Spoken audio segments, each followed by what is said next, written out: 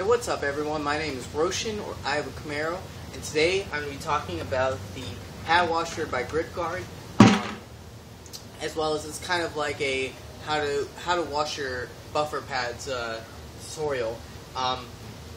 So first off, this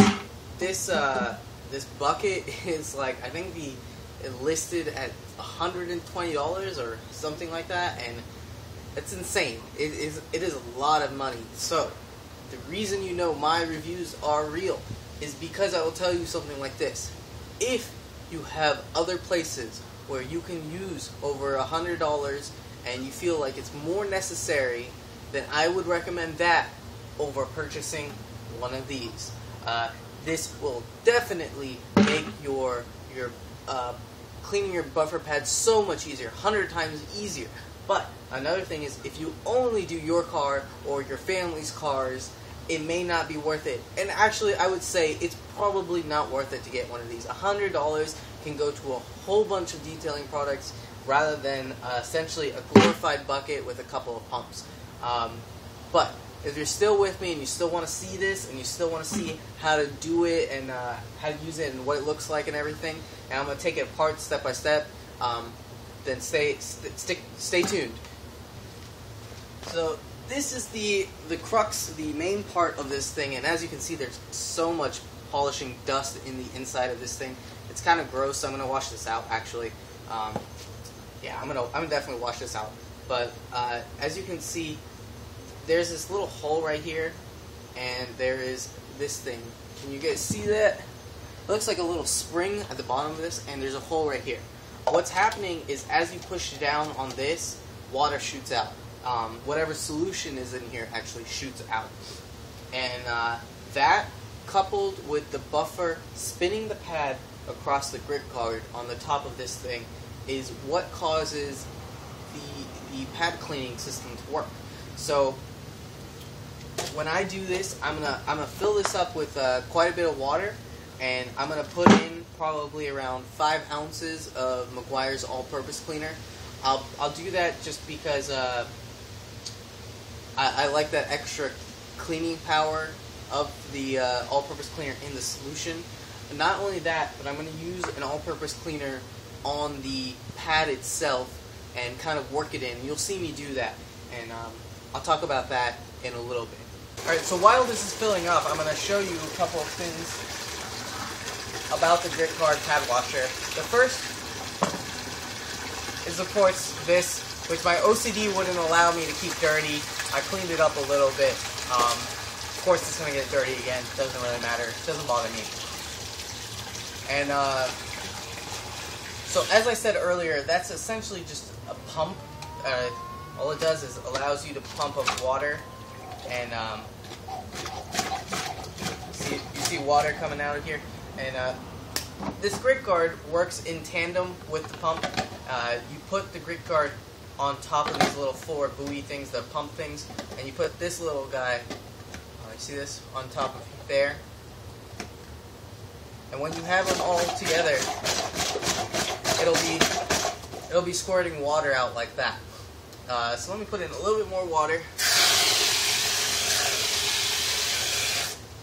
and I'll be back with some all-purpose cleaner in here. Alright, so you can see what I'm going to be using. It's all-purpose cleaner plus from Meguiar's.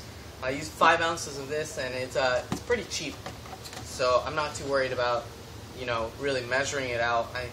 I'm just going by. That felt like 5 ounces. I have no idea if it was or not, but it felt like 5 ounces. So that's what I do for the cleaning solution. It doesn't have to be scientific, as I just showed you. And then the GritGuard will go on top. And then on top of this will go this little nifty seal.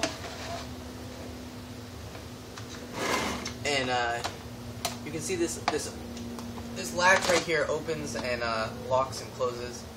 And alright, let's get to showing you the pad and cleaning it out.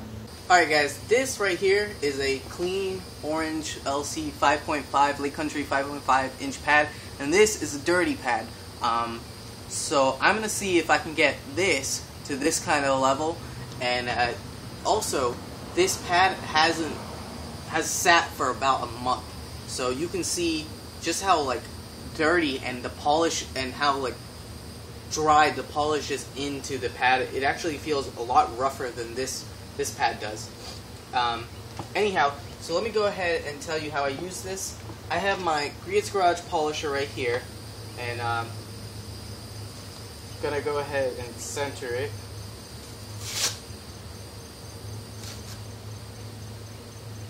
Alright, and what the next step I'm going to do is actually I'm going to use Adams All-Purpose Cleaner on a foam setting. Adams All-Purpose Cleaner is a really, really top-notch all-purpose cleaner in my opinion, but it is really expensive considering that you can't dilute it compared to other all-purpose cleaners. Anyhow, I definitely still use it for this task because I find it works really, really well. So I just shoot like about 4 or 5 sprays, and what I'm going to do with this foam is just work it in here. You know, try to just work that all-purpose cleaner in there, and because I want to do this in one shot, let me go ahead and shoot a couple extra safety sprays.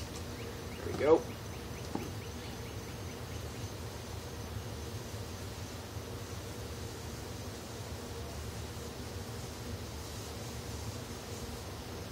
Alright, now the speed I'm going to use it on is 4, and I don't know if you can see that or not, but trust me, it's on 4, and the reason I have it on 4 is because I feel like that cleans, that like the circular motion will clean it, and also 4 is not fast enough that the pad will degrade, or degrade too quickly, or degrade over time more than it would otherwise.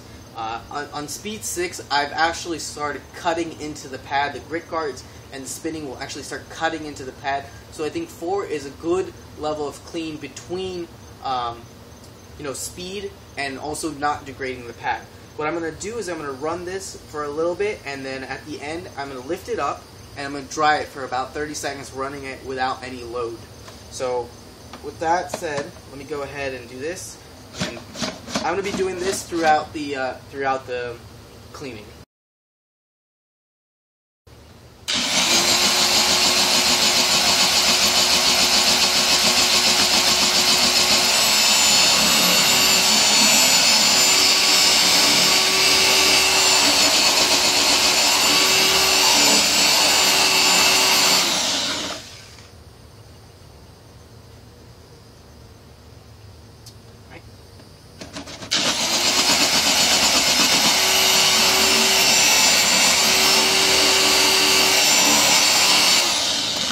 You saw me moving it around because I want to get all aspects of the pad.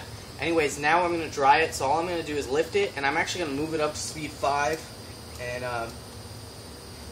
allow it dry for about 30 seconds, and that'll be because of the centrifugal force that's pushing the water out.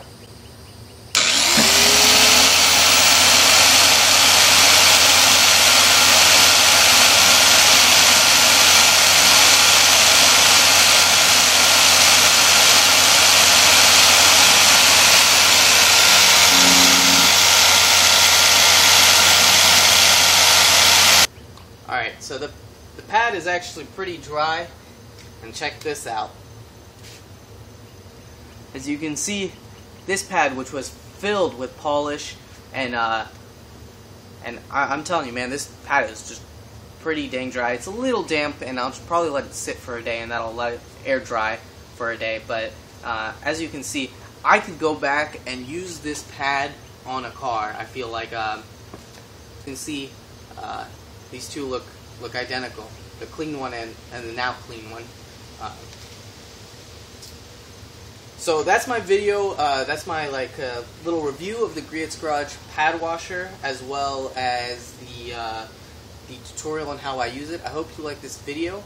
If you did, please push the like button, and if you like these types of videos, please subscribe to my channel, all about detailing, and the link is in the description below. And I hope to see you on the next video. Take care and have a great day. Bye.